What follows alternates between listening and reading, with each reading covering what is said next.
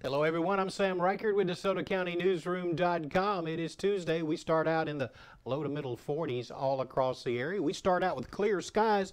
Watch that little white dot moving in the corner of that video shot. That, I'm sure, is a FedEx plane flying through the air over my shoulders here at City Hall. Nothing happening on the front lawn of City Hall. As I said, Dreammaker Realty sponsors this 7-day forecast. And here's the map features. We look at the national map and we see low pressure off the coast of Texas down there. That's going to play into our weather scenario over the next several days. And cold Arctic air diving out of Canada, that's going to play into our weather scenario also over the next several days. As you can see, those cold fronts lining up, moving in our direction from the Dakotas down through the central part of the Great Plains area. And because of those two features, the National Weather Service has issued a winter storm watch that will go into effect for our area early Thursday morning and last all day on Thursday. We look at this colorized map, and this is the National Weather Service Winter Weather Severity Index, which basically mirrors my BMHI index that I created several years ago. The purple area, though, I want to point out that's a rare extreme impact area predicted for Wednesday night into Thursday in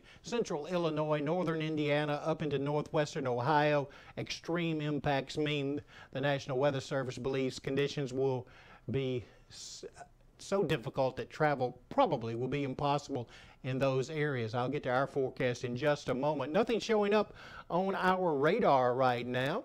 And we look at our watch and warning map and we see the purple area. That includes DeSoto, Tunica, and Shelby counties.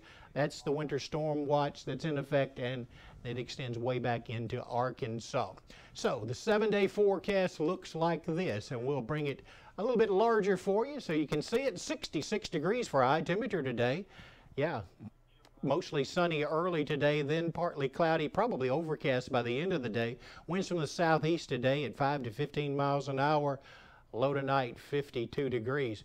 59 will be the high tomorrow. We'll have a 60% chance for showers throughout the day tomorrow.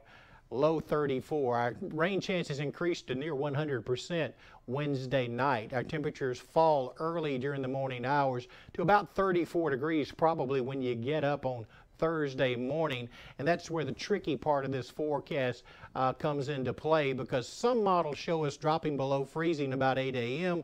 Other models show us not dropping below freezing until about noon on Thursday. But regardless, I expect a combination of rain and then freezing rain, sleet, and then ending as light snow by the end of the day on Thursday. And when that temperature falls to freezing will indicate to us exactly how impactful this event will be. But I think you need to prepare for changing types of precipitation throughout the day on Thursday. A high temperature Thursday, that occurs when you wake up Thursday morning as the temperature slowly falls. Overnight low 25, but by the time the temperature reaches 25, the precipitation is gone. Friday, partly cloudy, high 33, low 19. Saturday, sunny, high temperature 40, low 24. Sunday, high temperature 45 degrees with mostly sunny skies. I'm Sam Reichert. This forecast sponsored by Dreammaker Realty.